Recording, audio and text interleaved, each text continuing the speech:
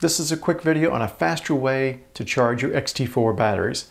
Thankfully, the X-T4 comes with a more robust battery.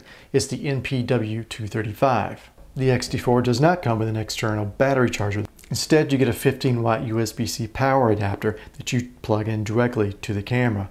And the owner's manual states to expect about 180 minutes to get a full charge. That's 3 hours. After having my X-T4 for a few weeks, I decided to order Fujifilm's dual battery charger. It cost about $70 and it does not come with its own power supply.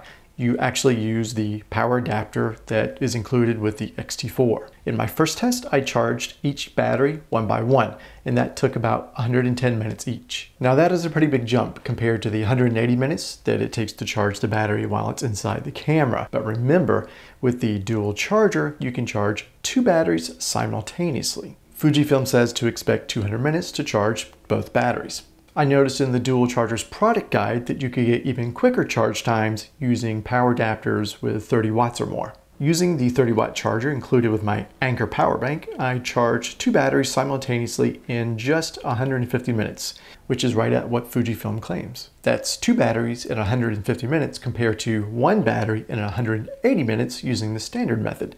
That's not insignificant. Even with the $70 price tag, I think Fujifilm's dual charger offers a pretty good value considering its charging performance, especially if you already have an extra USB-C charging adapter of 30 watts or more.